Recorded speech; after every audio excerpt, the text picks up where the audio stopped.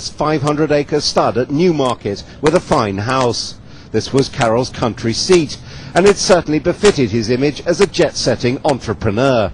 He had a private box at the Newmarket racecourse. He listed his recreations as racing, sailing and shooting, but he had another obsession: fast cars. The Carroll collection, mainly Ferraris and Lamborghinis, was housed in a lavish outbuilding at Warren Park. They had their own curator and were for Carroll a source of great pride and satisfaction. Visitors were regularly dispatched to Newmarket to admire the cars, followed by an afternoon at the races.